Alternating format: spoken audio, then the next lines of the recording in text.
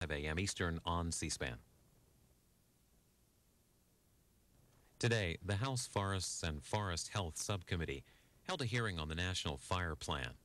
Montana Governor Judy Martz and a number of other officials testified about the conditions of U.S. wildlands and federal readiness to fight fires on them. Colorado Representative Scott McInnes chairs the hearing. It's a little over an hour and a half.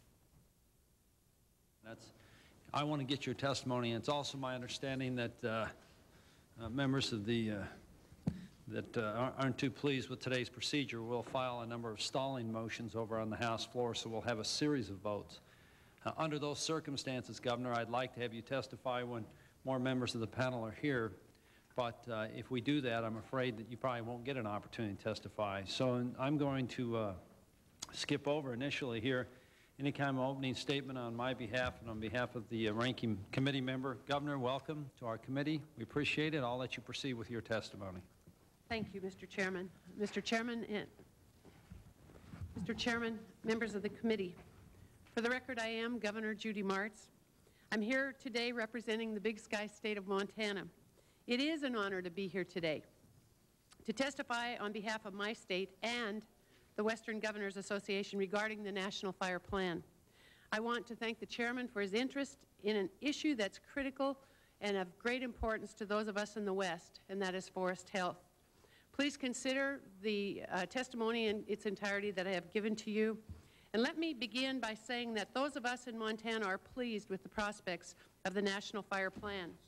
For the first time in nearly a decade, the National Fire Plan offers a ray of hope for our nation's forests. While the smoke has cleared from one of the most devastating fires in our history, we must remain vigilant in our efforts to minimize future devastating fires. Already in Montana, at this time, we fear that the potential exists for another significant fire season.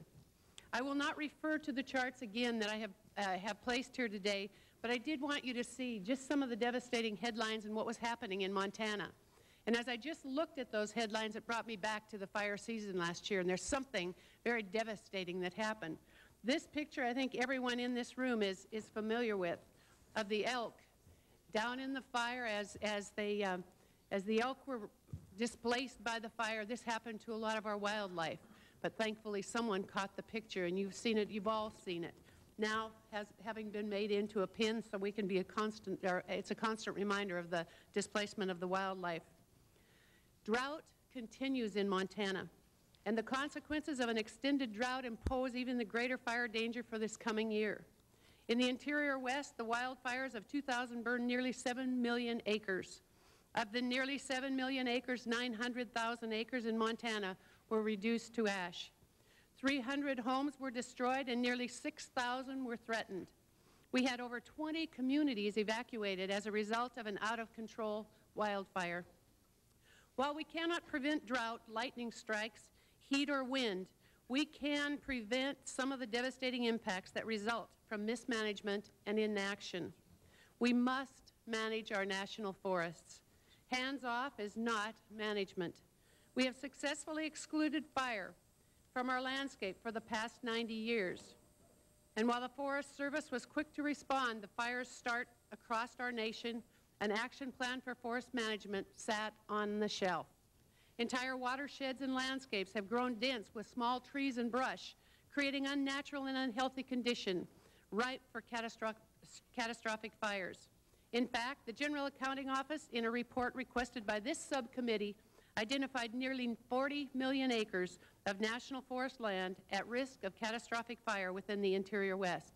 Last summer, we burned in Montana less than 10% of the average acreage identified by the GAO. Instead of focusing on how much timber we harvest, we need now to focus on how much we leave on the land. Instead of focusing on acres harvested and board feet processed, we need to focus on the overall health of the forest ecosystem. Some of our forests have grown dense and have accumulated large amounts of hazardous fuels, making it nearly impossible to prescribe burn. In cases such as this, man needs to mimic the purpose of fire by cleaning or clearing overgrown and overaccumulated fuels. Only after successful restoration can we introduce fire in its natural form. The National Fire Plan offers a full range of forest management tools, from prescribed burn to mechanical treatment. State and local governments are active participants. The Forest Service will allow 9 operating principles guiding their work to implement the National Fire Plan. And I'm encouraged by those principles, frankly, that are outlined, and look forward to working with the Forest Service on implementing those principles in Montana. Last summer's fires affected private and state lands as well. In Montana, we saw over 14,000 acres of state forest burn. Recognizing that value of burnt, dead timber decreases rapidly with time, our Department of Natural Resources, the DNRC, moved in an environmentally sound and fiscally responsible manner. DNRC quickly evaluated the affected resources in accordance with the Montana Environmental Policy Act, similar to NEPA, and prepared a plan to treat the areas most severely impacted by fires. Today, the state has completed 90% of the treatment plan on 5,400 acres of state land. This treatment plan has rehabilitated many of the burned acres and generated $3.7 million for our public education system. The harvests were also conducted while adhering to the letter of the State Forest Land Management Plan, which is to manage for biodiversity and forest health, in effect similar to USFS ecosystem management philosophy. To date, the United States Forest Service in Montana has not removed any timber affected by the fires of last summer. And I ask, why? Additionally, the treatment plan addressed rehabilitation measures that include soil stabilization measures, stream bank stabilization, and reseeding wherever it's necessary. This summer, the state will begin the process to evaluate and address necessary treatment for the areas less impacted by the fires. My point is simple. If the state of Montana can move in a timely, environmentally sound, and fiscally responsible manner with limited resources, should we not expect our federal neighbors to do the same? We need them to do the same. I would like to present the balance of my testimony now on behalf of the 21 members of the Western Governors Association, of which I recently became a member. Since last summer's fires, states have been working collaboratively with federal agencies and other stakeholders to develop a national 10-year strategy to reduce the risk of wildfires. The governors of the Western Governors Association requested this strategy, and Congress concur on the need for a long-term approach in the FY 2001 Interior Appropriations Report. A draft of that strategy for public and congressional comment is appended to my testimony. We are aiming to complete it by May the 1st. I encourage Congress to remain vigilant in improving the health of our nation's forests. We must be dedicated to long-term strategy that addresses the health of our forests and reduces the risk to our population. And we must fully fund the National Fire Plan. The goals set by the National Fire Plan are crucial to minimizing threat to lives and to property in our entire region. Thank you. Thank you, Governor. Governor, the panel appreciates the effort that you made to travel clear across the country to make your presentation. Later in the hour, or in the meeting, we intend to have the Forest Service. I'm pretty positive about some of the steps that they've taken. There are a couple comments that stand out in your comments that you've made. In particular, your comment that hands-off is not management. That puts it, you label it directly. That's exactly correct. You also said that to date, the United States Forest Service in Montana has not removed any timber affected by the fires of last summer. And I think what's of interest, Governor, is you compare it to what your State Department of Forest Service has done in comparison. It's clear that one agency is able to move on a much more rapid basis than the other agency. Yes. Considering the fire potential that we have out there, it's important that we move on an expedited basis, not a careless basis, not a reckless basis, but an expedited basis. And I think that we're headed that direction. I think your point that the state of Montana can move in that, and you've set a good example for us, is well, the kind of thing we need to hear back here. Governor, as you'll remember at the beginning of the meeting, we waived opening remarks because of the fact we wanted to get your testimony in, and I want to allow as much questioning as possible. In lieu of that, I'll waive the remainder of my time and yield to the ranking member for a couple comments, and members, we will go to the 5-minute question rule. Yield my time to the ranking member and welcome the ranking member. Thank you, Mr. Chair, and I really won't have too much of a comment here. Should we move to some questions here for the Governor? Is that appropriate? Great. Thanks for giving us, again, Governor, this twice in 2 days. You're doing your woman's service, so we appreciate it. Thank you. I'm going to ask you a real broad question, if I can, and feel free to philosophize or rhapsodize at your pleasure. And I'll go right to the heart of a controversy that we'll be talking about, or something that can be controversial in this issue, and that is the need in certain instances to remove fuel from the forest, which in certain instances needs to be done because of our previous fire suppression policy has allowed a tremendous growth to some degree in fuel. But in doing so, many of our constituents have concerns that any fuel suppression program could end up as a masquerade for, in fact, an increase in commercial harvest that was really motivated not so much by fuel suppression, but rather that it's simply to increased harvest levels where the law, ESA, and various other restrictions may not allow it. I'd just like your thoughts on how you think we can structure or should consider structuring a program to avoid that second possibility of disguised commercial harvesting, if you will, under the guise of fuel suppression, while still, you know, reaching that goal. And feel free to give us your thoughts, even if you haven't gone all the way through. Thank you very much, Congressman. I really believe that within my heart, I think what we're trying to do is talk about healthy forests. And if we consider that and keep the argument of timber harvests as being a jobs-related or creating jobs for the industry out of this, we will look truly at creating a healthier forest, and that's what we've been saying for years in Montana. The fuels are laying there, they're laying dead. Trees can't even grow to the size they should grow. Thinning is better for forests, we're finding that out for sure. And I really think that for the ecosystem, the argument is that we really need to leave some of that dead and burnt timber.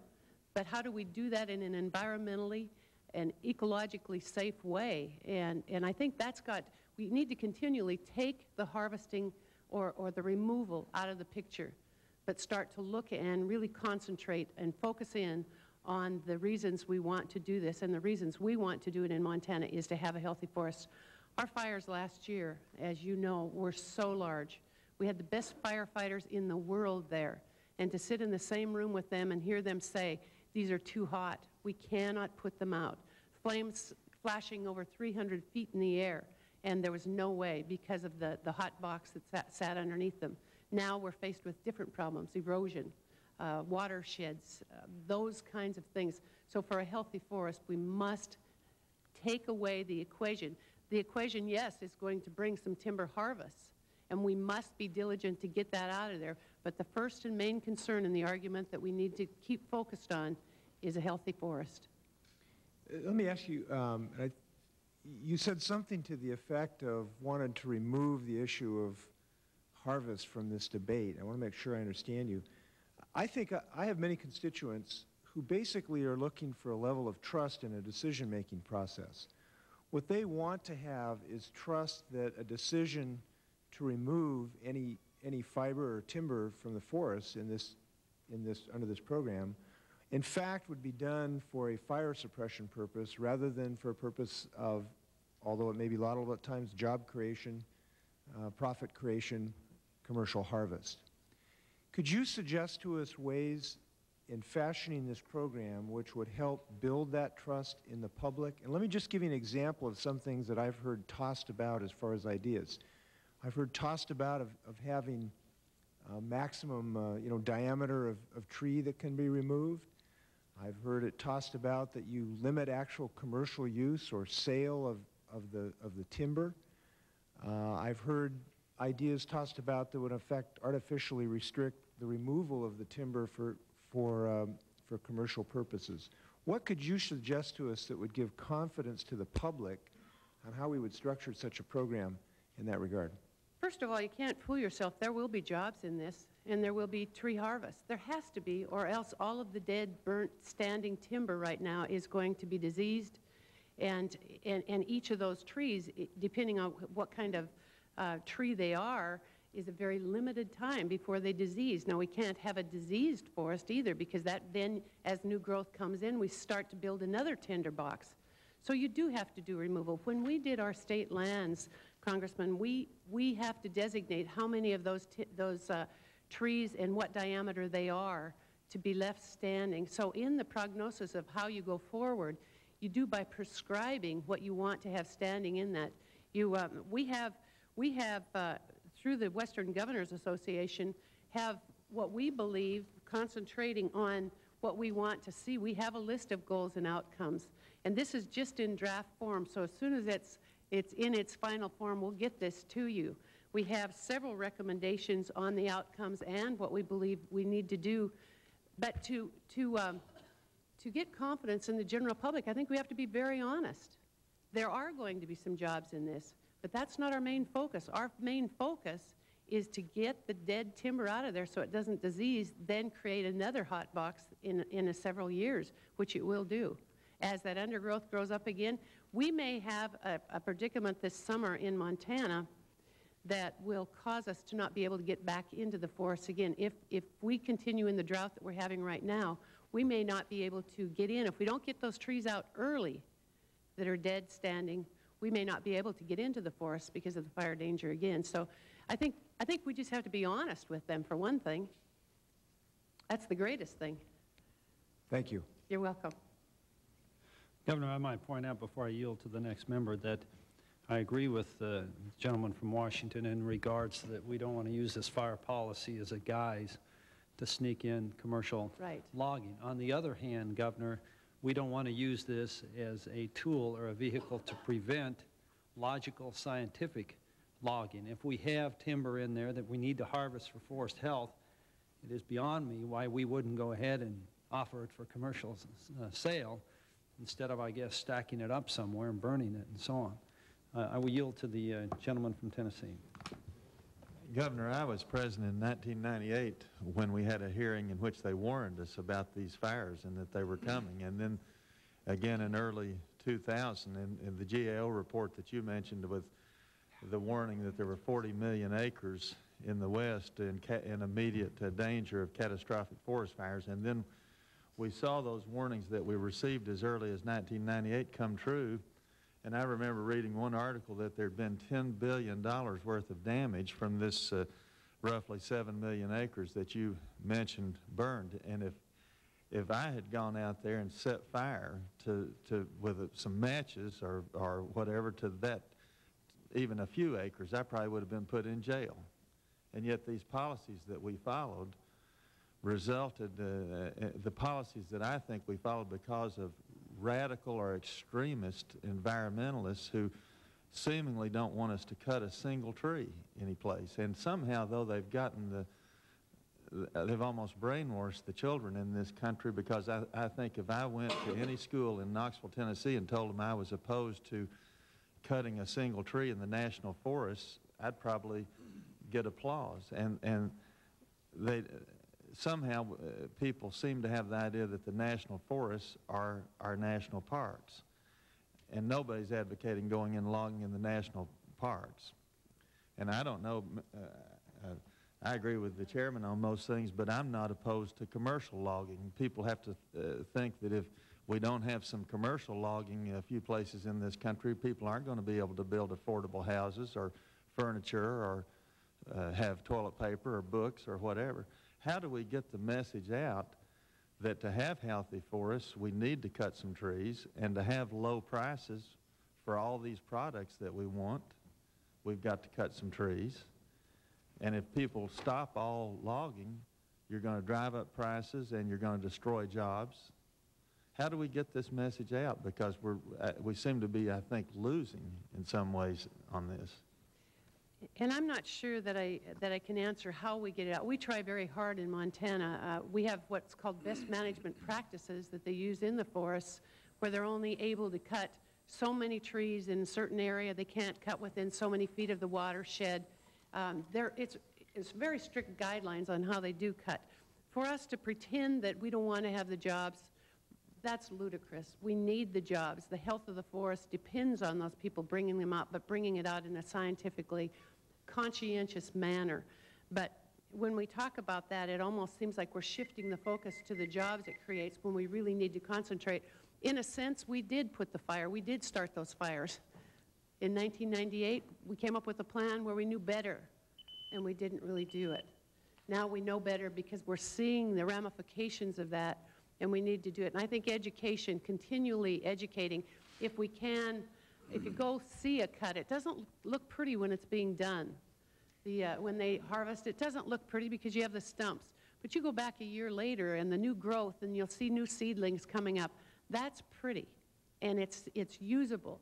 Cattle can graze there, and they don't hurt the ecosystem. They can't graze there probably the first year, especially after prescribed burn, but they can go on there and graze within the next 2 years, and you have a healthy forest again.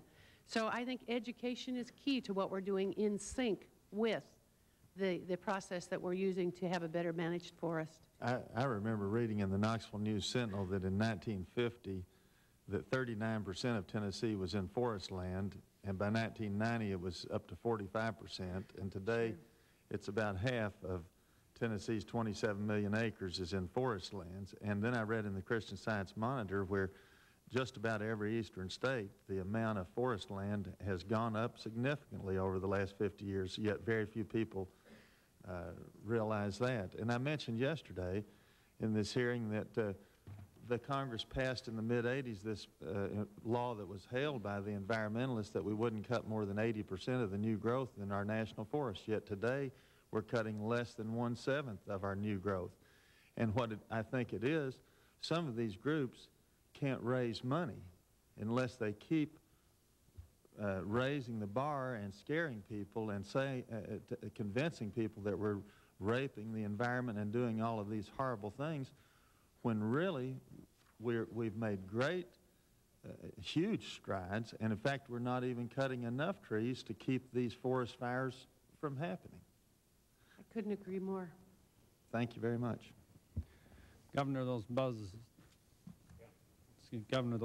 you heard obviously were a vote, indication of a vote. We'll be getting a couple more. It appears to me we probably will only have time for one more set of questions. I would request that the remaining panel members who will not have an opportunity to ask those questions to you be allowed to submit those questions in writing to your staff for response back. We also appreciate the courtesy of you coming after this next set of questions. I do not anticipate that we will be back here for probably a half an hour. I would ask the other people to stay, certainly the second panel. Your testimony is very important. We intend to continue the hearing, but at that point I understand you need to keep with your schedule, Governor. So let's wrap it up. As you'll see, Colorado pretty well dominates this committee, and that's by choice. But the fine congressman from the state of Colorado, Mr. Udall. Thank you, Mr. Chairman. Welcome, Governor, and it's important that you're here today to share with us your perspectives on Montana's approach to this. The Colorado delegation last year, in the person of Congressman Heffley, who's chairing another subcommittee of this large full committee right now, and myself introduced a bill that would have applied to the lands in Colorado in the so-called red zone. That's the urban wildland interface. And that's where we've had the most pressure on our forests, and in fact where we had a couple of the catastrophic fires last year. And our emphasis has been on focusing there to educate the people who live in those areas, but also to do the kind of fuel reduction and forest health work that would save lives, save property, and save people from the heartaches that come when these fires get out of control. Is it your sense that, I'm trying to lead you in this, but that this be the kind of a policy that we first implement with these monies and with this large-scale program that we now have before us? It is, and could I just tell you what some of these recommendations from the Western governors, and I think they'll line up with what you're thinking. We believe that we must reduce the risk and consequences of catastrophic wildfire and increase public and firefighter safety, to improve conditions of fire-adapted ecosystems to make them more resilient, to promote local action by increasing public understanding and providing the tools to enhance local responsibility. We need to maintain and enhance community health, economic and social well-being, increase resources for protection capabilities. We need to provide the restoration and rehabilitation of fire-damaged lands and to enhance collaboration, coordination among all levels of government and stakeholders for joint planning, decision-making, and implementation. And I think there's something further that needs to be entered into the discussion at some time, is when people build in these areas where the trees are right up to their houses, maybe local planning or planning on federal and state land, they have to have their own buffer zone, put that in before they can build of so many feet before a timber can be right on top of the house. I think something has to be looked at in that way too, because we spend millions of dollars fighting fire over one home. And is that fair to every taxpayer? I don't know. Thank you for that response. I want to associate myself with my colleague from Washington, Mr. Inslee, when he discussed the concerns that some of us share, that we don't put the cart before the horse, and that in the end this approach is about making our forests healthy. I would tell you, when you talk to the environmental community, who I think is very well intentioned and understands that forests are part of our economic base in the West, that we sell our views and our recreation as well as the commodities that we bring off the public lands, that when you say forest health to those communities, they think that means clear cutting. When you say sustainable forest, which is what the environmental community tends to use as their approach, the commodity interests and other economic interests thinks that means lock up the forest, nobody ever has any access. And I think we've got to work to find some additional common ground here, understanding that in the end we all want the same thing, which is healthy forests that are going to provide for our families in recreational amenities, in the views and the experiences we all enjoy in the West and the outdoors, but also, where appropriate, would allow for access to those wood products. I also think we have an enormous opportunity, and you mentioned leaving some of this material in the forest because it's needed for the forest to regenerate themselves. But with the emerging energy crisis, we had a hearing yesterday, but there's a whole industry emerging around biofuels. And a lot of this small diameter material can be used with the emerging technologies to produce ethanol. It's a cellulosic ethanol. And I hope that we will look at that as a potential feedstock for ethanol production, so that we become more independent and we don't have the national security issues that are tied to our dependence on foreign oil. I'm not giving you much chance to comment, but I also, the last question I would ask you is, in our bill, Mr. Heffley's in my bill, we included a 12-inch diameter limit. Now, some people think that's too big. Some people think that's too small, but we felt it was important to begin with a standard and at least put something on the table. I'm curious if you have a reaction to that particular size limit for cutting. And again, this would be in the red zone in this urban wildland interface. We have designated in Montana certain, it may be 9, it may go to 12, but you have to leave so many of those standing. I mean, it doesn't mean that you leave every one of them that are 12 inches in diameter standing. It would mean you leave so many in a certain area for a healthy forest. We call it best management practices, and you're calling it something else, but we're talking about the same thing, managing it in a viable way that's good for the ecosystem, is good for the ground, good for everything that's around it. I want to go back to the ethanol use. We are considering everything in the way of ethanol use in the state of Montana, to the extent that we're looking at building an ethanol plant there right now. The legislature is looking at a couple of bills. And so that's something that's we're seriously considering. We'd like to work with you through the Renewable and Energy Efficiency Caucus in the House, which has 180 members in both parties and is very interested in ethanol maybe being a transition fuel to what I think eventually may be a fuel cell economy over the next 50 to 100 years. It's good. In fact, the next state car I have will use both ethanol and it's a good start. Excellent. Governor, again, we're going to have to conclude our testimony temporarily. There are a couple things that I would point out. First of all, I do want to make note that there's some danger into getting into specific measurement of diameters. I mean, you may have a species that is not natural. Federal bureaucracy. And I think our bureaucracy is pretty clearly demonstrated in our lack of movement as compared to your state forest service, which, by the way, in my opinion, are closer to the soil than the federal agency is at any rate. I wish that we could continue this meeting, because I'm sure you'd be interested in the follow-up panel. Mr. Leverty and Mr. Hartzell, we're going to hire 4,000 new firefighters. I think our communication with your state, with all the states on these fires, will be enhanced. I think some very positive news will be held in the rest of the hearing. I understand that you need to go. We certainly need to go vote. I appreciate the courtesy and safe travels home. Thank you very much. Committee will reconvene after the vote.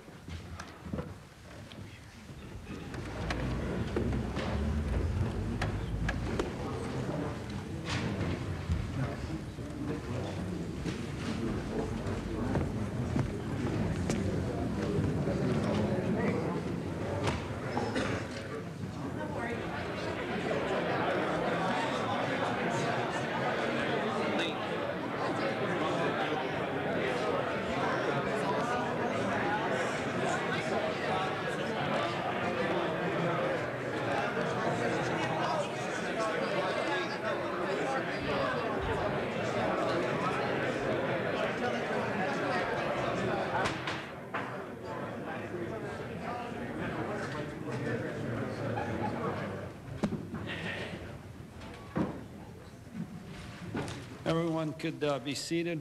Also, just as a reminder, no cellular phones in the room, please. As the committee knows, we've been delayed by a vote. I think, however, we can wrap up the second panel. I would ask members to submit their opening statements for the record. I also have a statement to submit for the record. Is it from Denny Reberg? Yes. From Congressman Reberg. With that, we'll call up the second panel. Mr. Hartzell, thank you for attending today. Lyle, thank you for coming out. I'm familiar with both of them. I appreciate the effort. I'm very excited to hear your testimony.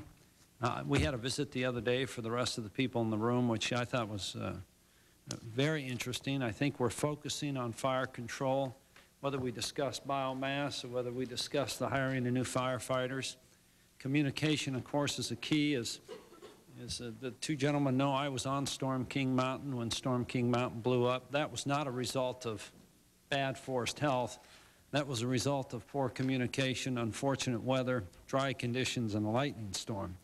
So needless to say, not all efforts in fighting forest fires necessarily pertain to the management of that particular forest. Communication is critical, and we had a good discussion the other day. I hopes that one of the two gentlemen will mention that in coordination of firefighting. That was a major contributing factor to the fatalities that we suffered on the mountain during that fire. So with that, I'll turn it to the ranking member very quickly for comment, and then we'll turn it over to our two witnesses. Thank you, Mr. Chair. Just my comments is brief.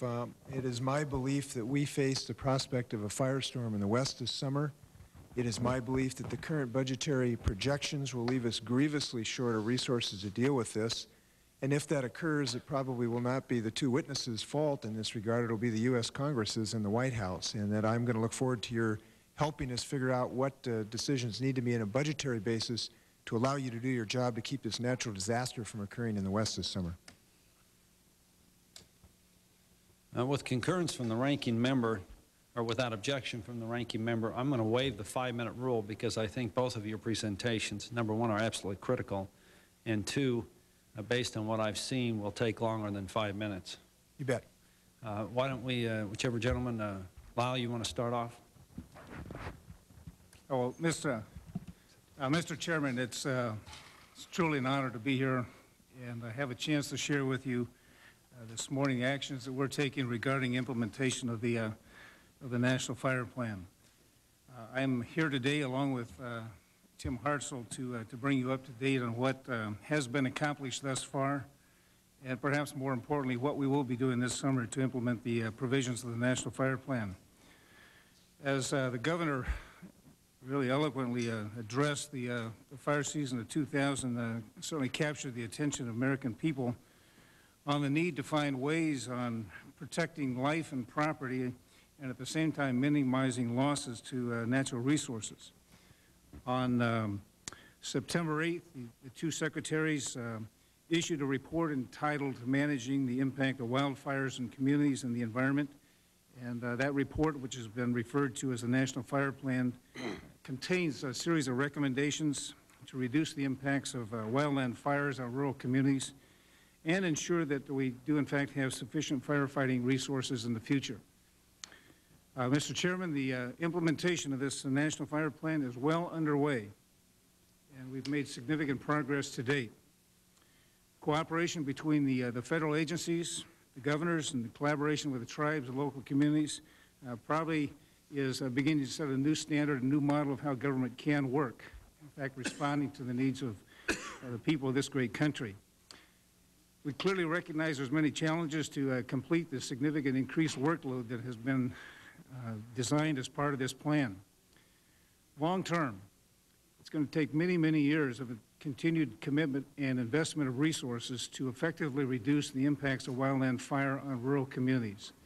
And if there's a theme that we'll share with you over and over and over again, it's that this is a long-term journey. 1 or 2 or 3 years will not do it. And we need to be able to ensure that we're in this for the long term, but at the same time that we're responsible with the resources that are given. Even though it's early in the year, we've made really a good start in some major areas of accomplishment. We have, in fact, treated over 80,000 acres of some of the areas that were damaged during the 2000 fire season. We've restored 713 miles of road. We've treated about 245 miles of trail. And we're doing those emergency actions to protect those resources. We have already reduced fuels on over 400,000 acres on the national forest of that 1.8 million acres that we plan to treat this year. We've been involved collectively in terms of hiring the resources to staff the fire organizations, and we've hired over 850 new permanent firefighters. We expect to hire another 1,900 additional firefighters before April 30th. In addition, we plan to acquire new engines, new fire engines. We are going to bring new equipment under contract and begin to staff the organization to be responsive to what we know is a potential for another fire season.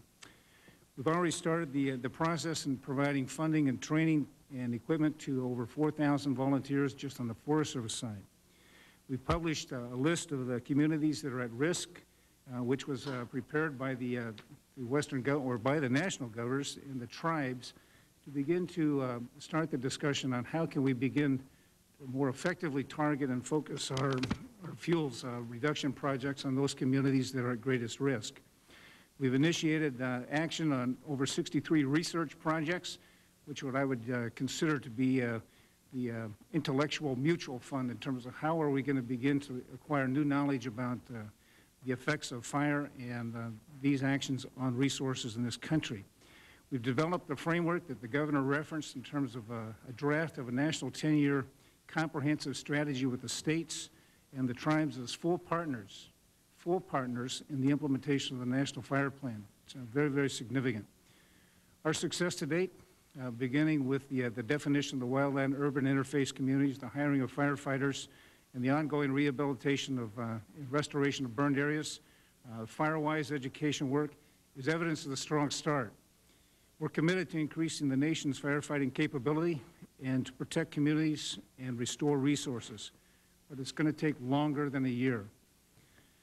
After my partner, Tim Hartzell, presents his remarks, we're going to take a few minutes to expand on the key points and add some additional specifics and then answer any questions that you or any of the members of the committee might have.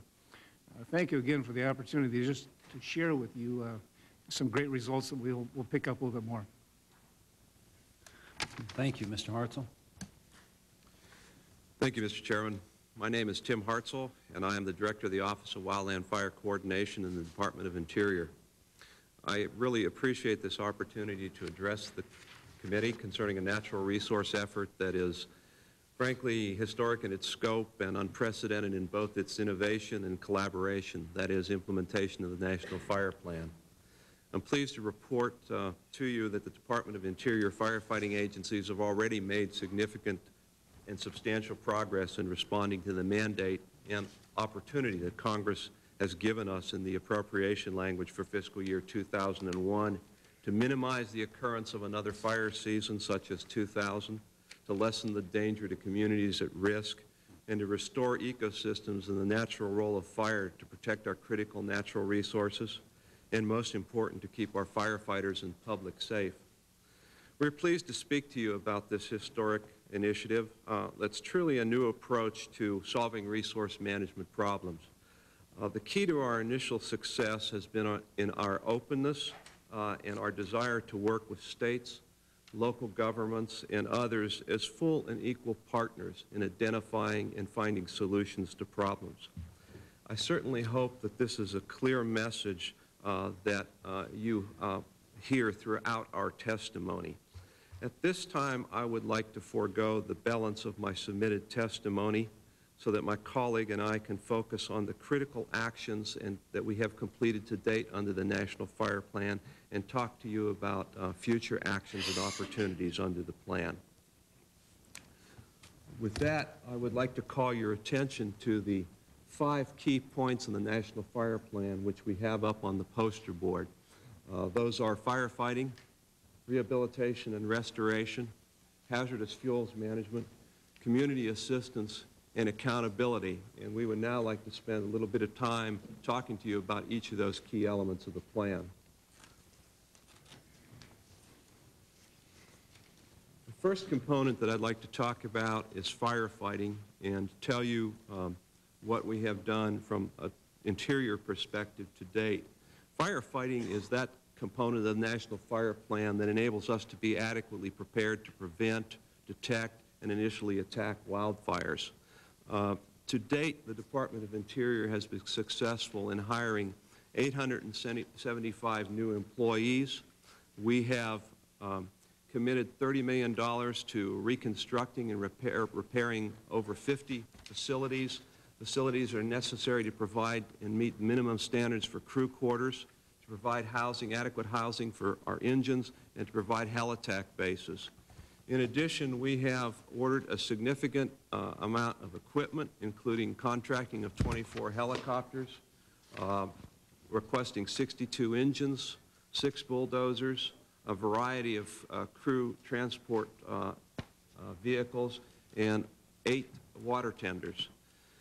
In addition, I think it's important, Mr. Chairman, since you mentioned Storm King Mountain, that with the additional firefighters that we are hiring, that training is going to be a key issue for us.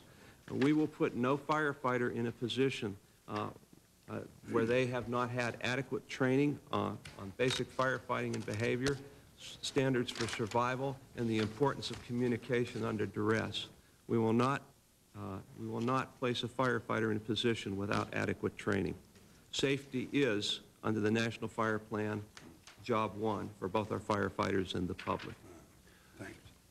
Mr. Chairman, in addition to the components that Tim described in terms of the efforts that are underway in terms of the firefighting efforts, the funding that has been provided by the Congress is incredibly unique.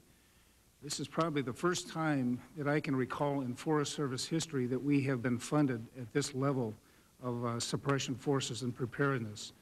Not only does that install the firefighting capability in the human resource, but it brings us on board with a lot of the equipment that Tim referred to. In addition to the engines, we're making some investments in a number of air tanker bases across the country that can help us in terms of being prepared. It brings on additional heli-tac bases so that we can have these resources in place in the right locations to deal with the kinds of fuel conditions that we have across the country. It's a major, major step forward, and I just cannot tell you how significant that is to both of the agencies. Recruitment has been a major, major task for us. We have never hired this many people in one block in the Forest Service history that I can recall. And the fact that we're trying to recruit and fill about 5,000 positions is an enormous undertaking, particularly as you look at the state of the economy. In Colorado, you can't go anywhere, but you find help wanted signs. So there are just not a lot of people waiting to come to work for us. So we're really creative in terms of going out and holding job fairs. So we've held job fairs, over 35 job fairs across the country to try to recruit people and identify candidates for these jobs. Between us, I think we've had in excess of 15,000 applications for these jobs. So this is a major undertaking as we begin to prepare not only for this season, but make that equipment in place for the long term. The other part that Tim addressed is the training and the supervisory capacity in terms of how do we supervise brand new people. And if there's a caution that comes to my mind is that we need to make sure that we are making those kinds of investments in the supervisory skills so that we're not going to put these new firefighters in harm's way.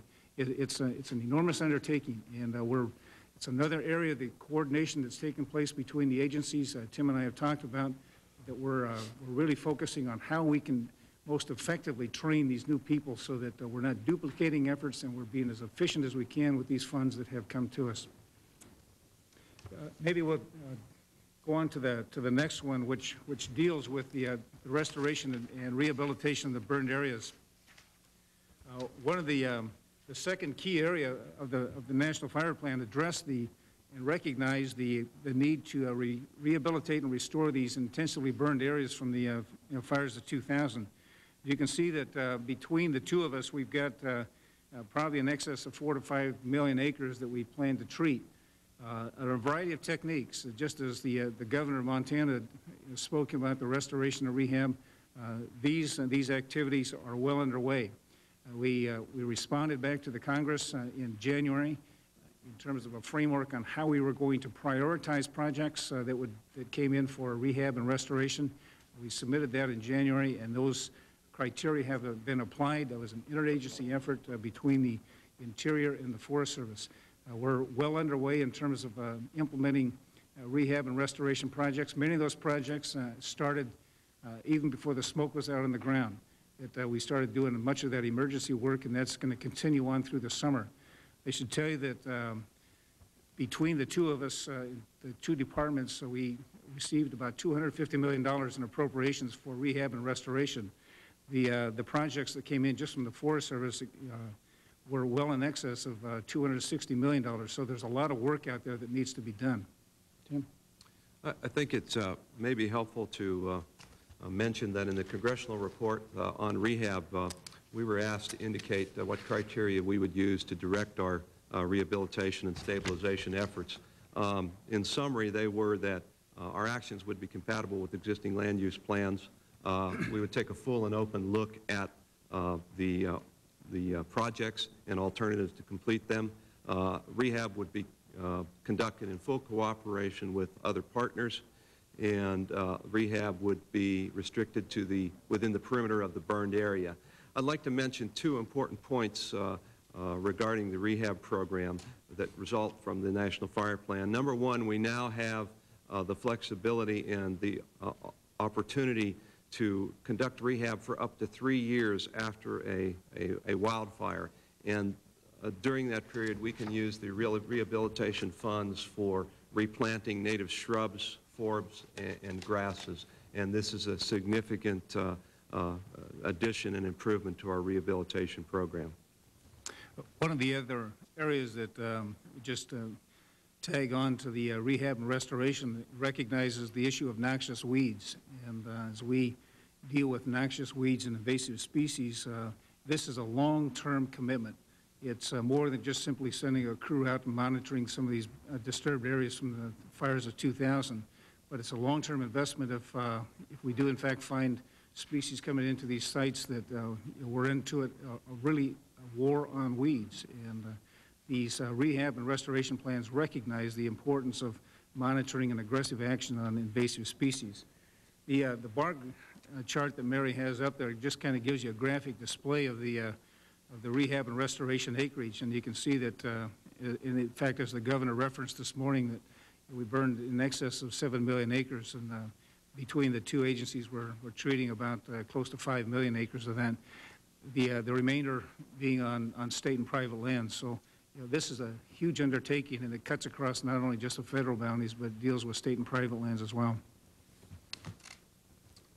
I think at this time we should move on to our next key point, the hazardous fuels program.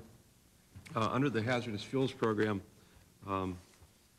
we have on the interior side $195 million that's going to enable us to treat almost 1.4 million acres. 309,000 of those are wildland-urban interface acres, acres around communities that are vulnerable to wildfire. The remainder of the acres is in priority watersheds. Our hazardous fuels program concentrates on those actions that we take to reduce fuel loadings and fire behavior potential, such as prescribed fire or mechanical or manual thinning or chemical means or any combination of the above. I'd like to, Lyle and I have a series of photos that we would like to share with the committee. One, to give you an understanding of the fuel problem in intermountain shrublands, and another to give you a sense of the problem of fuel loading in our forested and timbered lands. This photo, the two photos that Mary has posted there, shows really a very graphic representation of what's happened across the interior west in terms of fuel conditions, in terms of structure and composition of the stands. That first photo in 1871 and the same photo point back in 1982 just shows the dramatic transformation that's taken place. This could be replicated literally in 100 million acres across the interior west. This is I think it's a great example of the kinds of situations that we're talking about. And as we begin to look at that wildland-urban interface in terms of everybody wants to live in the woods, this is the kind of situation that we're beginning to address. Let's go to the shrub.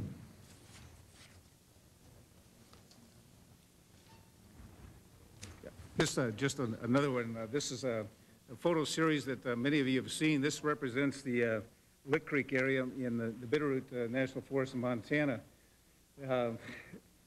What it shows is the changes in stand structure and composition that takes place over time. The 1909 photo back up on the upper left there does in fact show some treatment on there.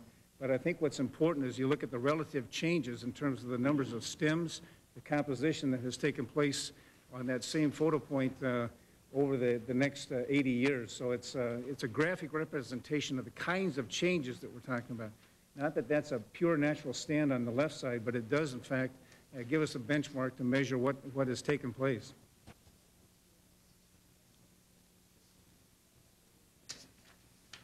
I'd like to spend a little time showing you a fuels problem that we have in shrublands.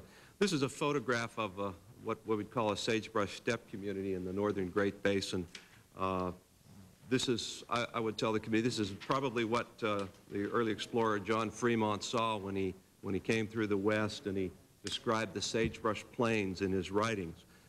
This plant community you see right here is dominated by Wyoming big sagebrush, and the grass that you see, the very healthy and lush grass you see there, is blue bunch wheatgrass. What this picture shows is, you hear the term healthy range or healthy lands or healthy ecosystem. This is an excellent photograph to demonstrate what healthy rangeland looks like. It has a low density of shrubs that represent a variety of age classes, an abundance of blue bunch wheatgrass, a variety of small forbs and flowers, and ground cover. And this provides a variety of food for wildlife. This is an example of what happens when a wildfire occurs in a healthy shrub community. Historically, these sagebrush communities burned in a mosaic fashion with low fire intensities. And what you get, as you can see in the photograph there, are these pockets of unburned or lightly burned vegetation. The pockets of unburned sagebrush and grass provide a seed source for the burned areas within the perimeter of the fire. Typically in these healthy sagebrush ranges, fire recycled every 50 to 100 years, and it was vital to the renewal of these communities. The next photo I've got on display for you here typifies much of what we have in many areas of the Intermountain West. This is a problem that probably is common somewhere between 100 to 140 million acres of rangelands in the Intermountain West. What we have when we have these hot fires is cheatgrass, which is the golden grass you see there, forming a dense stand in the formerly open interspaces between the shrubs that were inhabited by native plants. And this significantly increases the fine fuels. Now, once cheatgrass grows out, dries out, usually in mid-May to mid-June, it's highly flammable, and it easily carries a fire throughout the entire shrub community. Cheatgrass in this situation entirely changes the frequency, the intensity, and the behavior of wildfires. As a rancher said in 1928 in an Idaho Statesman article about cheatgrass, it grows in a day, it ripens a day, and it blows away in a day. Let me just say that this site right here represents a site that is salvable, both from a fuels management standpoint and a rehab standpoint.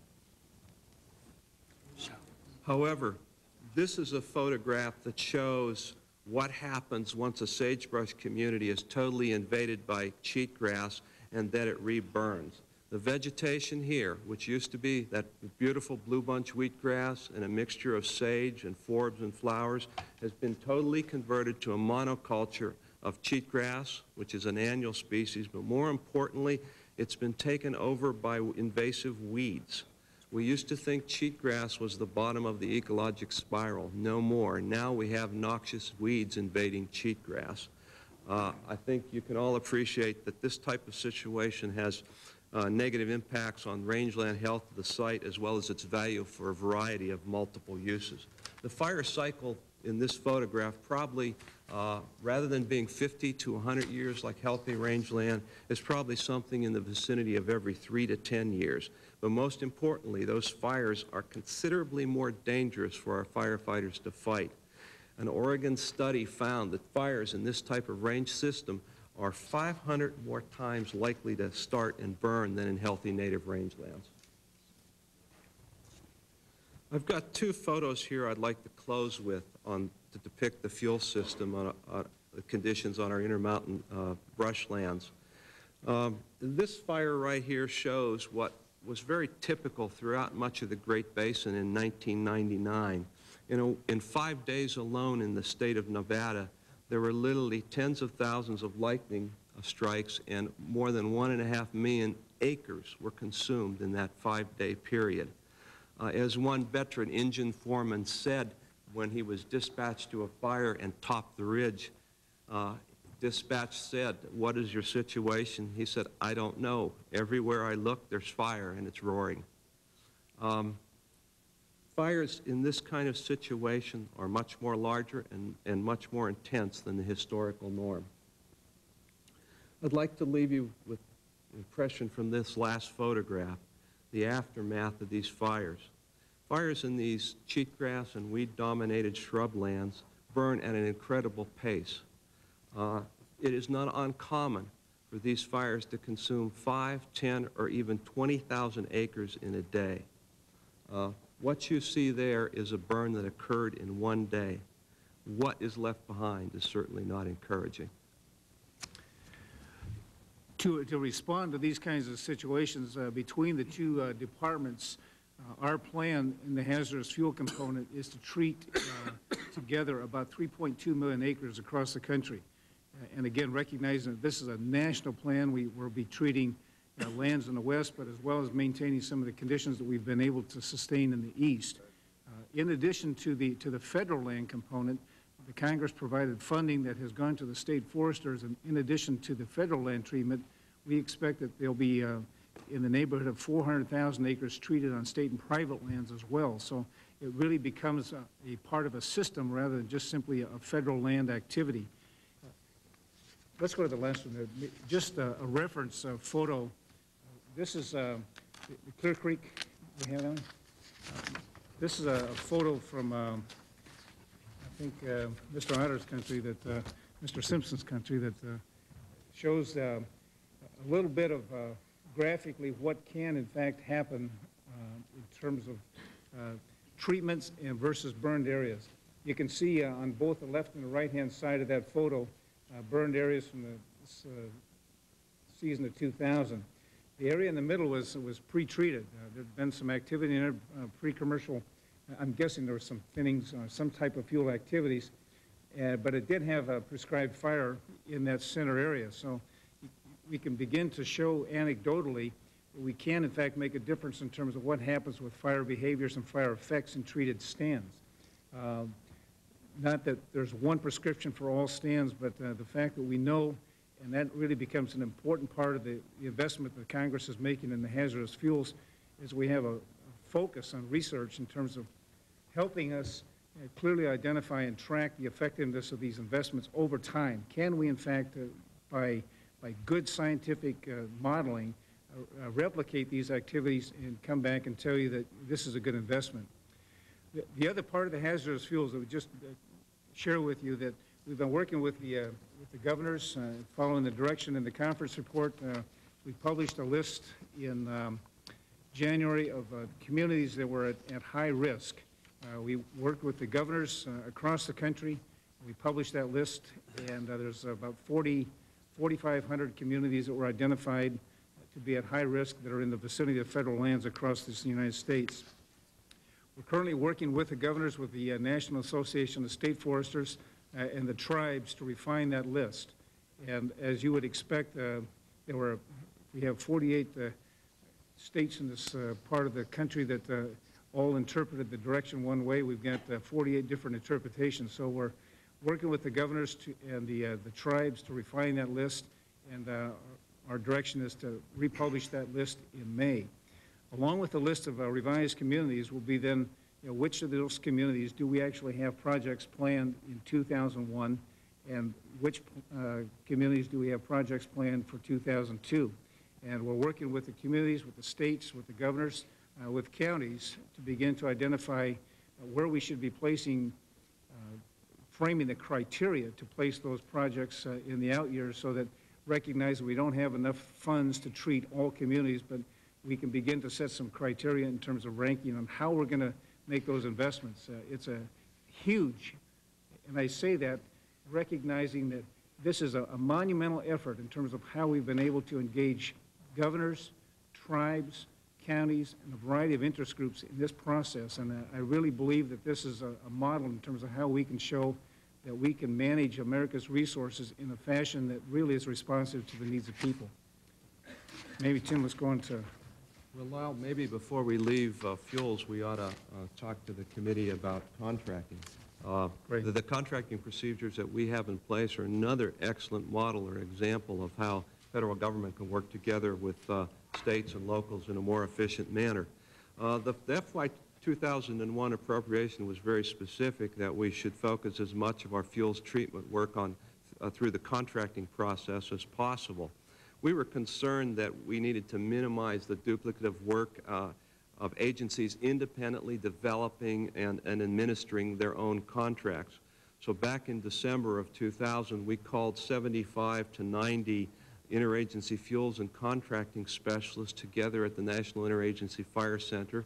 We invited states and tribes to that meeting, and the purpose of that meeting was to sort out what contracts that everybody had in place for doing fuels treatment work and rehabilitation work, and find the best of the best, and then use those contracts as models for conducting fuels and rehab work.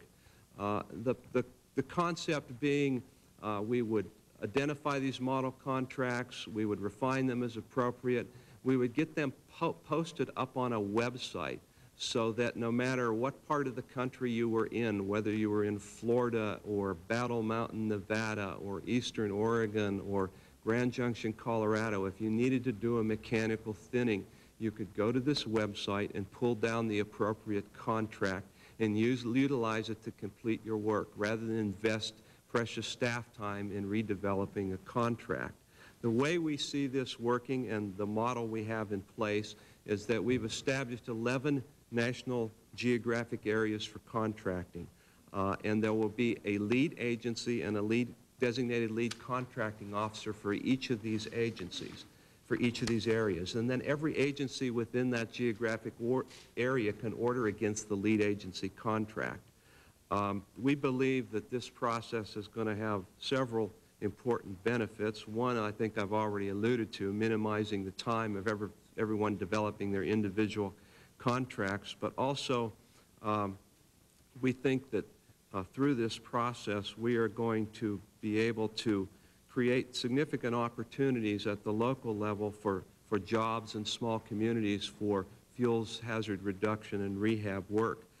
I think that the committee can expect our contracting capacity both internally and externally to increase over the next few years. Right now, I can tell you that this model contracting process is up and operable in 3 of the 11 geographic areas: the Pacific Northwest, the Northern Rockies, and New Mexico and Northern Arizona. In addition to the contracting model, which has dramatically changed how we do business together, our expectation is that 50% of those contracts will be local awards.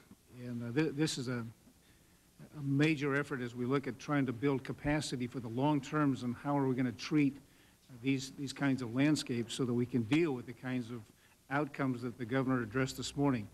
That one of the benefits will be, in fact, that we're going to employ people, but the long term is that we're going to improve forest health conditions across America. This is a major part of the fire plan and huge benefits that will come from this.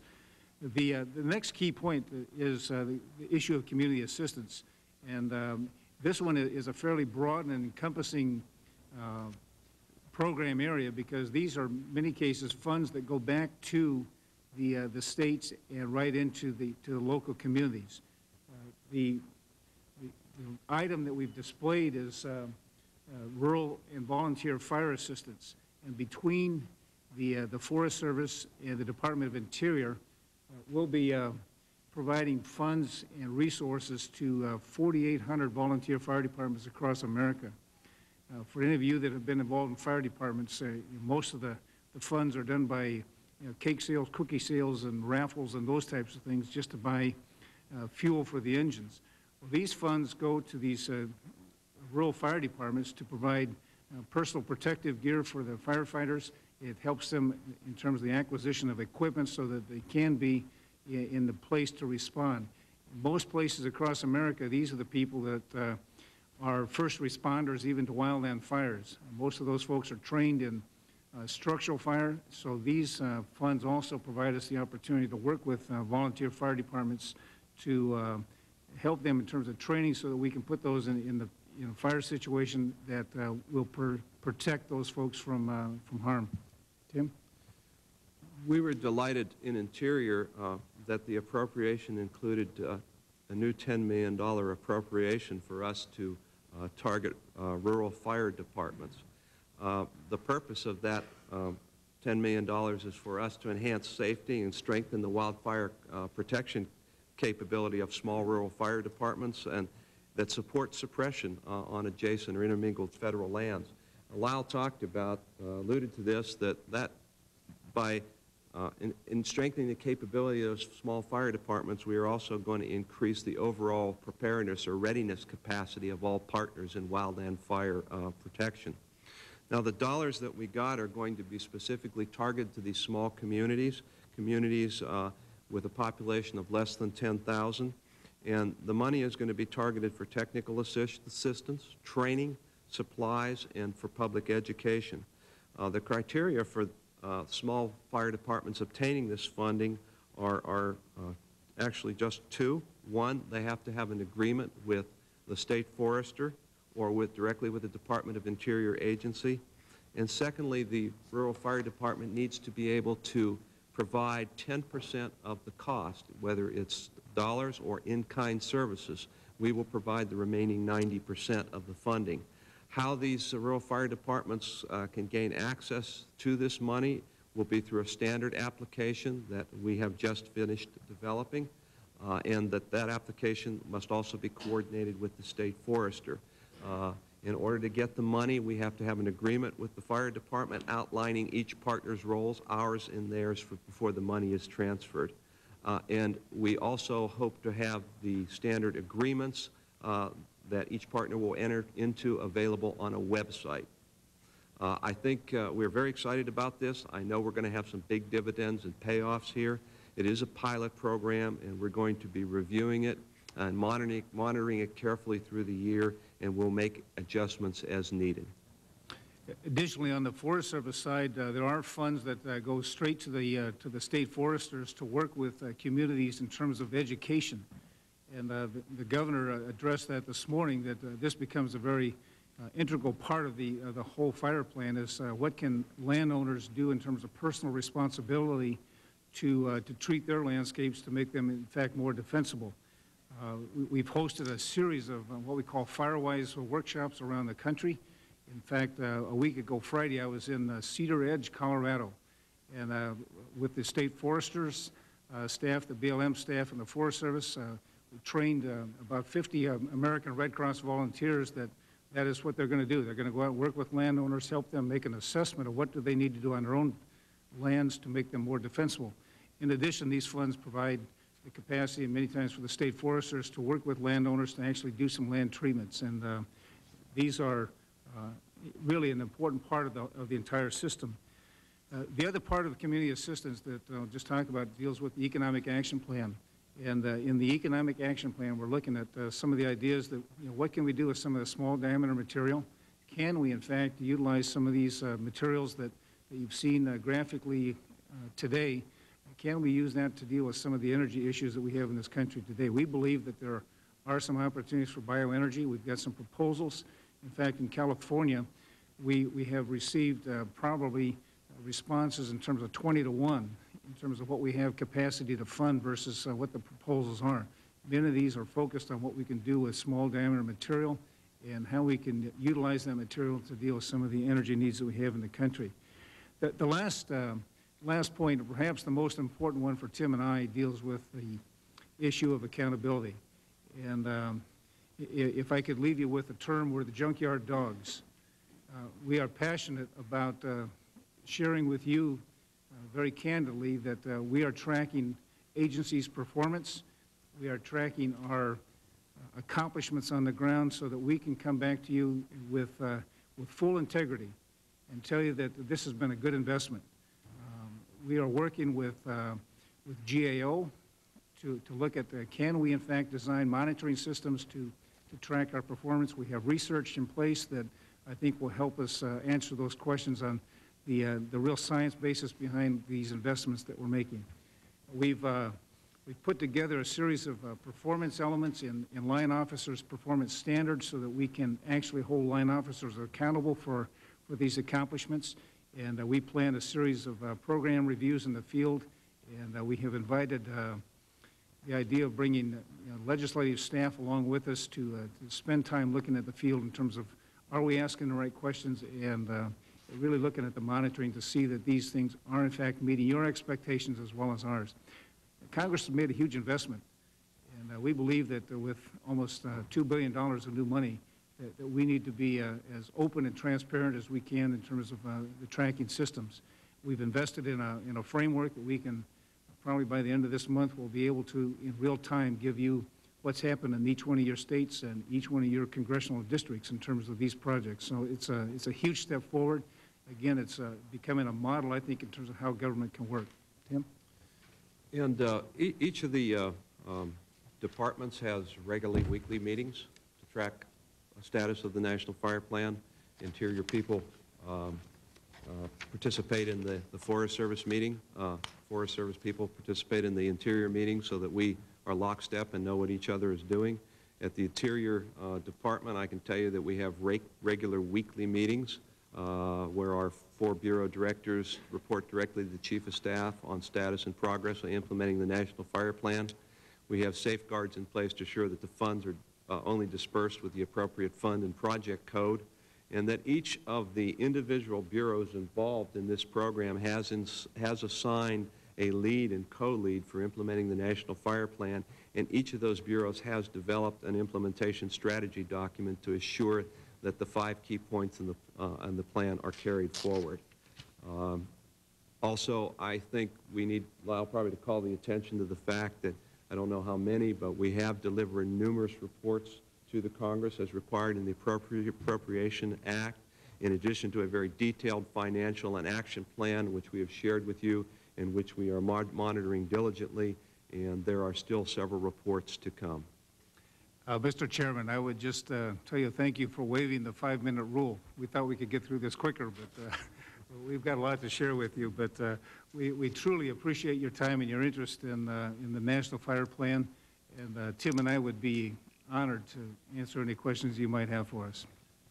Clearly, your testimony and the situation that we face is critical. That's why we have taken the time this morning. I would advise the committee members as well as our guests that the meeting must adjourn at 12 noon. I expect to vote at that point in time anyway. In light of that, I would like to give an opportunity for members, each of the members, to ask a question. So I would ask the members to keep their questions abbreviated and to not take your full 5 minutes so that we can get all of the way around. In turn, I would also ask that our witnesses keep your answers very brief in consideration of that. I'll ask 3 quick questions. If you can give me 3 quick answers, then I'll go to the ranking member. What was the overall budget for these activities last year? Question number 1. Question number 2, how much was this increased for this fiscal year? Question number 2. And question number 3, what do you see happening to this level of funding in the next fiscal year? So if you could quickly respond to those 3 questions, then I'll yield to the ranking member. Let me start quickly on the Forest Service side. In fiscal year 2000, all of the programs that dealt with the fire plan, we had about $1.2 billion. In 2001, the total, including the Title IV, brought us up to about 2.1, almost 2.2 billion. So we experienced almost a $2 billion or a $1.1 billion increase on the Forest Service for all the programs associated with the fire plan. So approximately 100% increase. Yes, sir. And fiscal year, the next fiscal year? Fiscal year 2000? 2002 is the one. 2002. Yes. We're waiting to see. What's your proposal? We think it's going to be solid. Our proposal is that we'd like to see a continuation of what we have in 2001 as the minimum. Mr. Hartzell? Mr. Chairman, in fiscal year 2000 for the Department of Interior, our funding for the fire management programs was $490 million, almost $491 million. In fiscal year 2001, it was nearly $978 million, a $486 million increase, nearly a doubling. So another 100%. Well, it's clear from a bipartisan point of view that the funding of this is a high priority. The President's made it very clear that it's a high priority for him. With that, I'll yield to the ranking member. Thank you, Mr. Chair. We had an earthquake in Seattle the other day, and the federal government did not predict it, but we're not being critical. Earthquakes are somewhat difficult to predict. It's a different department. Right. But it seems to me with the incredible drought in the West, we've got up in the state of Washington, as you know, snowpacks, water levels in the 50 to 60% level. It seems to me we have very, very clear indications this is going to be a severe fire season.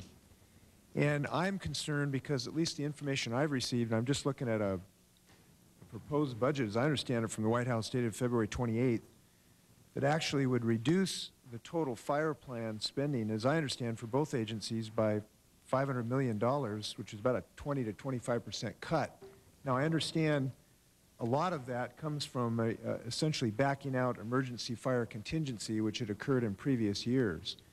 But if you were to assume, as I do, that this year has every prospect of being as severe or more so than in previous years, aren't we looking at a demand that's likely to be as much or greater? And if so, ought we not to be looking for more resources in this budget cycle in advance rather than afterwards? Now, I understand it's difficult for you fellows in your position to talk about budget issues, but if you can talk about the threat fire-wise, perhaps we can get the sense of your drift.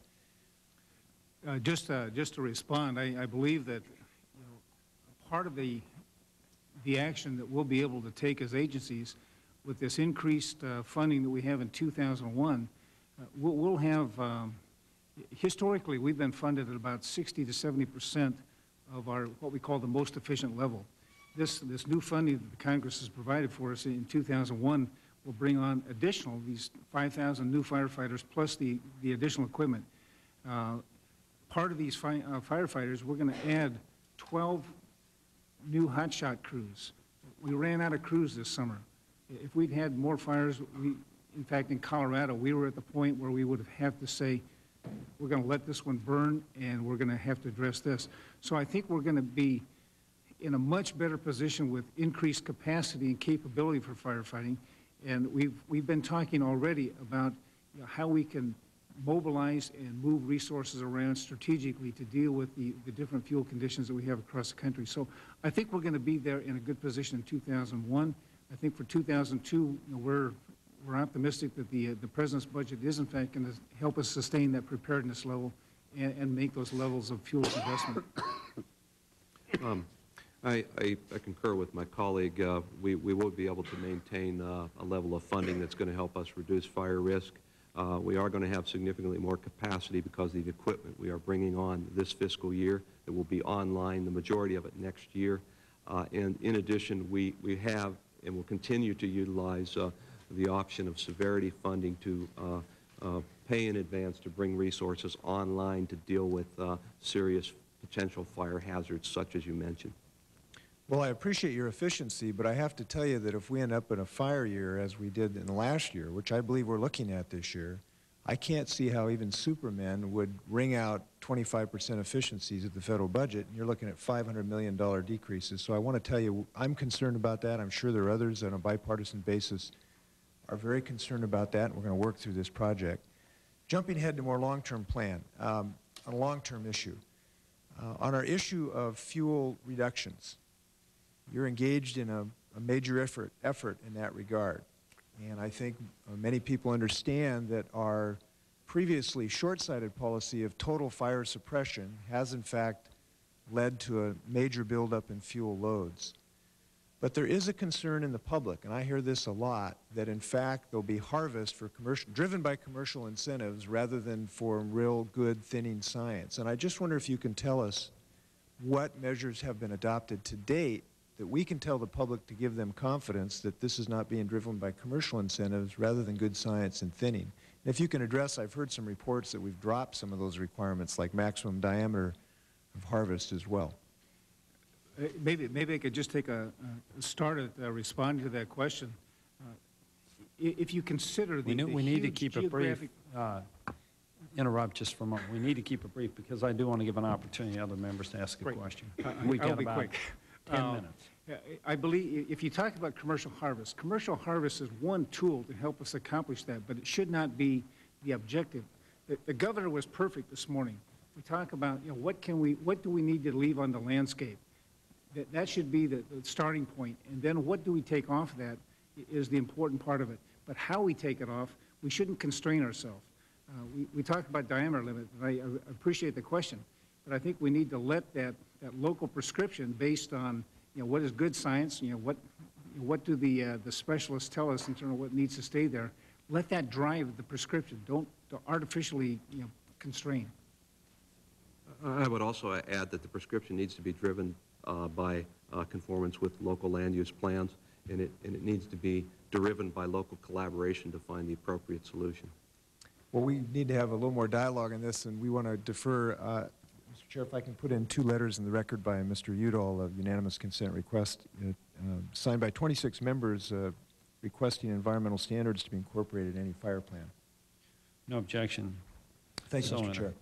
I might add that the reductions that were just being talked about, it's my understanding, those are reductions for 2002. Your firefighting season that's coming up here in a few weeks is not suffering. There's no cut in firefighting operations. Isn't that correct? That's correct.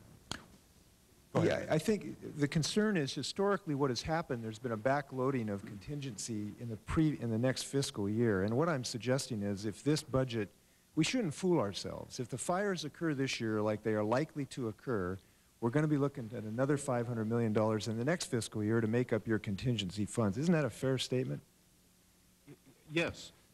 Historically, our 10-year average would be about $423 million just on the Forest Service side in terms of suppression costs.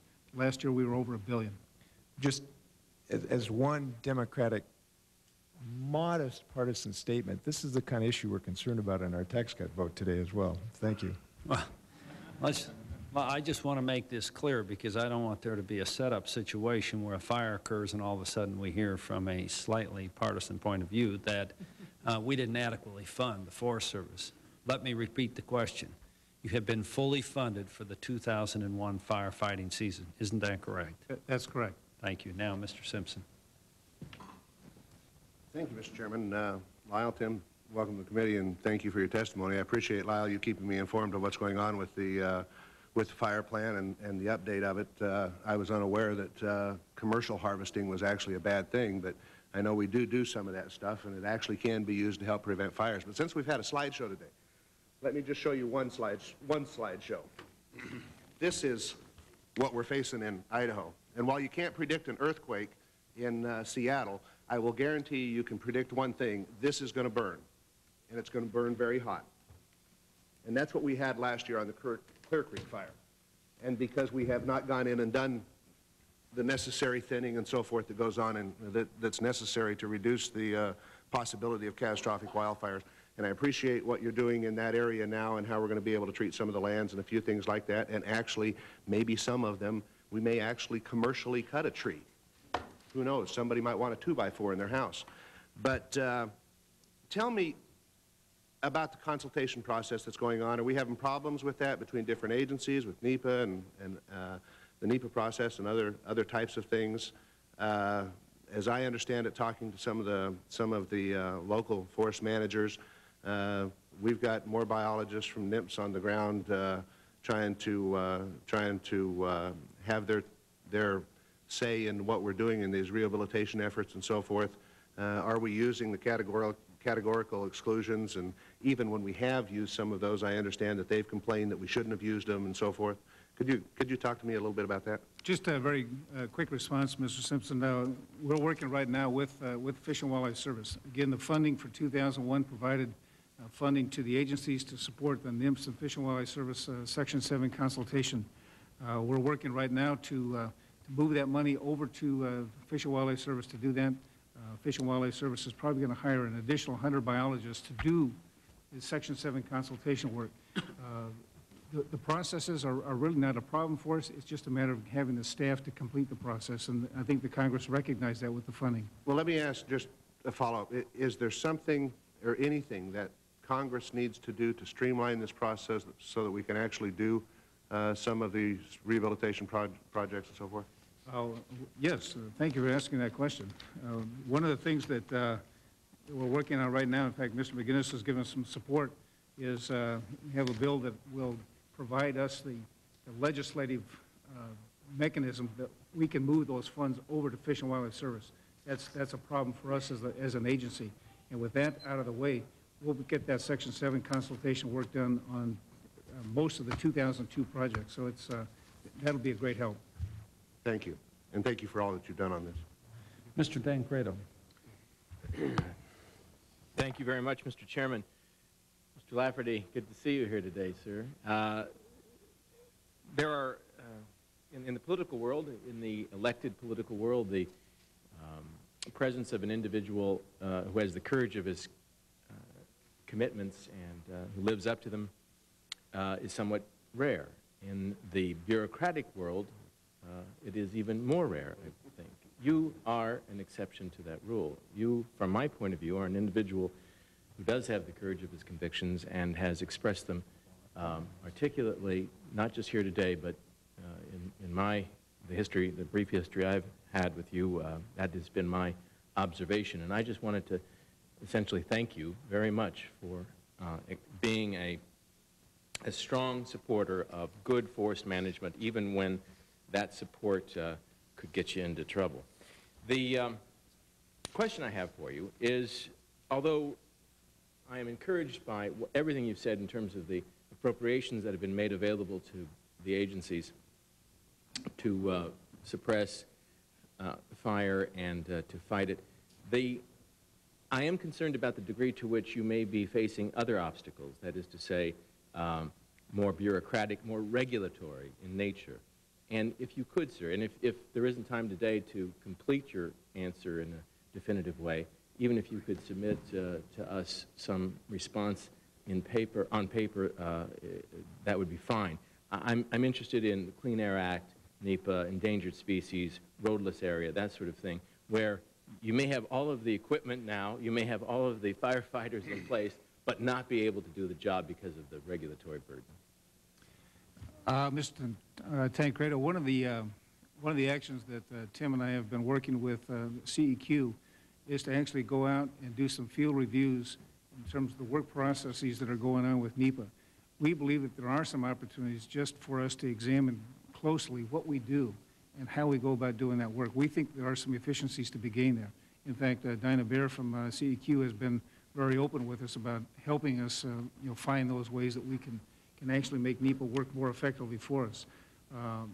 I think those kinds of findings will help us integrate really a tapestry of laws that we all deal with. And between the laws and regulations, we need to figure out how can we make those things work effectively for us. And many times training is a key tool to help people understand, here's what you have to do, and perhaps we're doing many times more than we really need to do.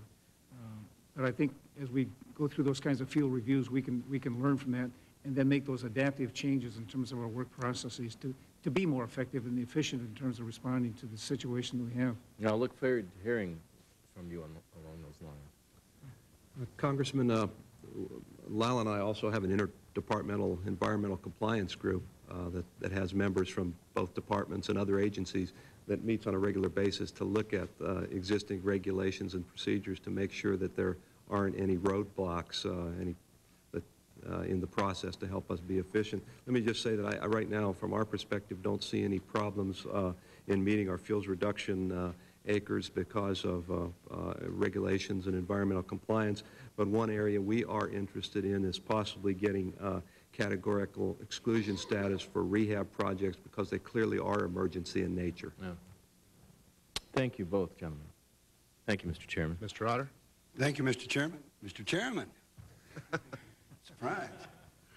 I've got just a couple of questions, and I know Lyle and Tim, we've talked an awful lot about this, and I appreciate the time that you've spent with me as the bottom of the political food chain, being a freshman, that you've given me an awful lot of time. But there's a couple of things that I would like to ask you. Number one, where does the money go if we should actually get a return on a harvest? Where does that money go?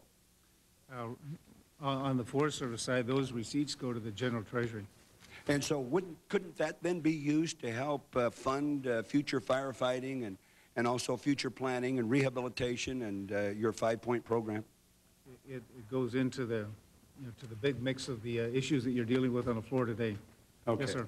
Okay. I think that's interesting because it seems to me that if you'll recall, and historically speaking, the Panhandle, the Clearwater, and the Payette practically burned in total in 1914, right? And then it was replaced by an invasive species or two, one fir and one a white pine. And their life cycle is about 90 years. Is that not right? A lot of the lodgepoles, 90 to 120 years, yes, Yeah. sir. We're at the threshold right now. My point is this. We're at the threshold right now. And if you locked yourself into a management plan that said simply we're going to do this for fire prevention, and we're at that threshold of 90-year life for those trees right now today, wouldn't it be reasonable to go in and clear-cut that if you were only going to go fire prevention?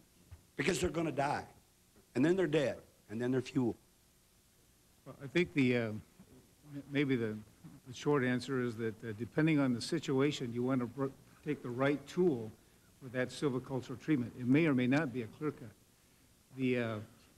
I liken it to if you were a cabinet maker, you want to have the right tool for that job. And I think it's the same way it's true in terms of coming up with a silvicultural prescription.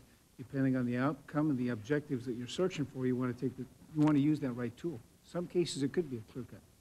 My point is this: if they were thinned over a management period of time, allowing the trees a larger basal base per acre, wouldn't there be a lot less likely to have a fire, a devastating fire, a clear burn, let me say?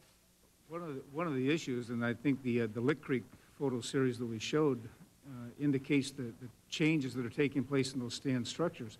And when you do, in fact, have that density of stands, that's when you invite insects, you invite various types of disease as well. So, keeping those stand conditions in a healthy functioning capacity, provides benefits not only general forest health, but I think the whole watershed systems will begin to function effectively.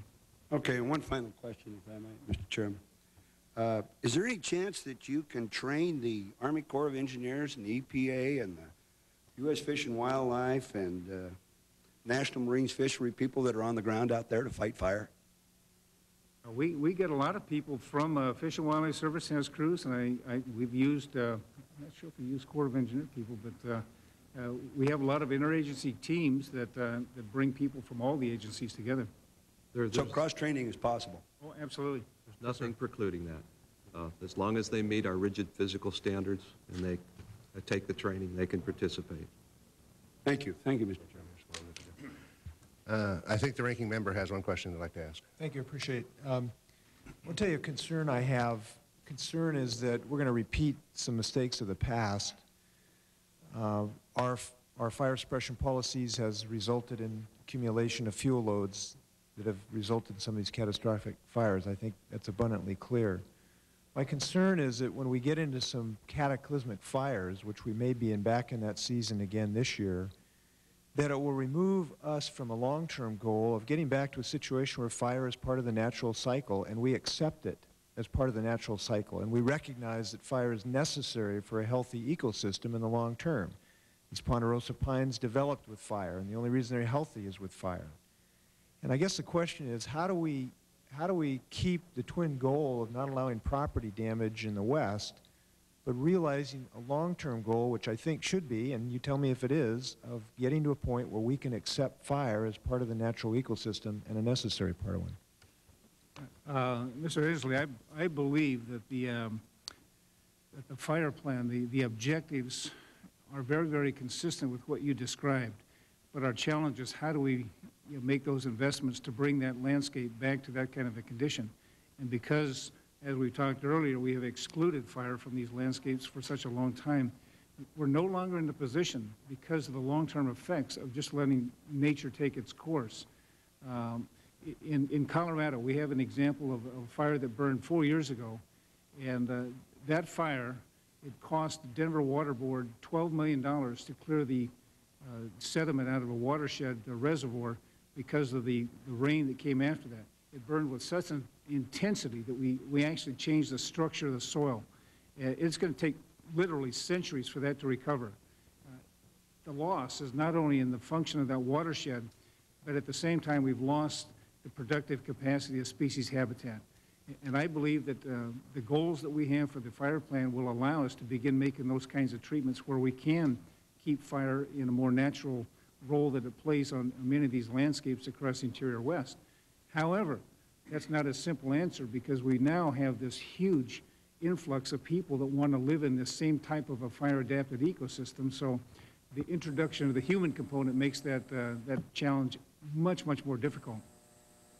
Let me just quickly add that long-term fuels hazard management is the answer.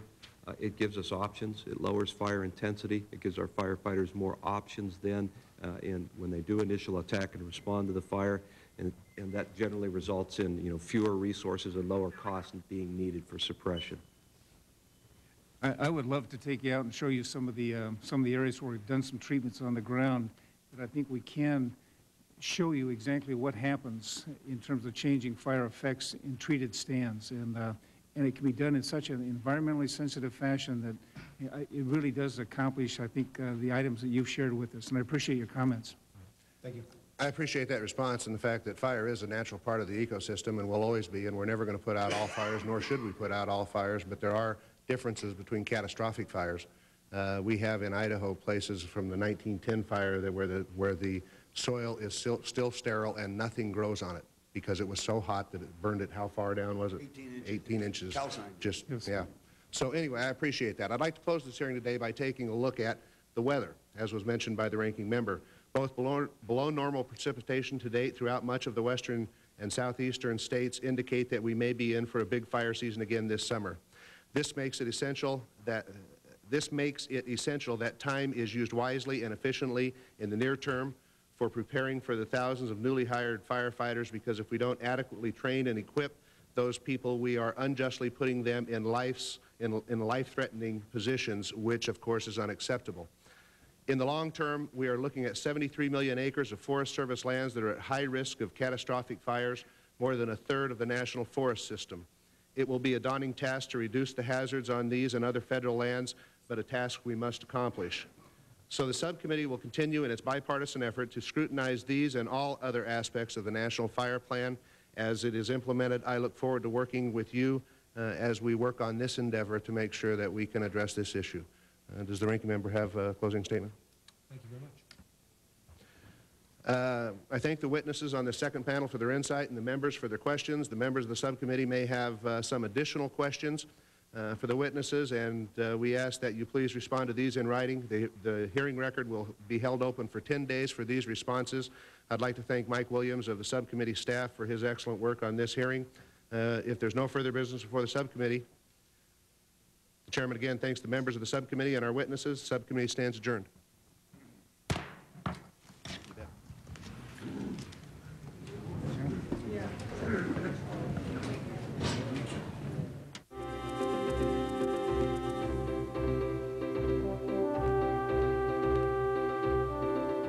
Here's a look at the schedule through tomorrow morning.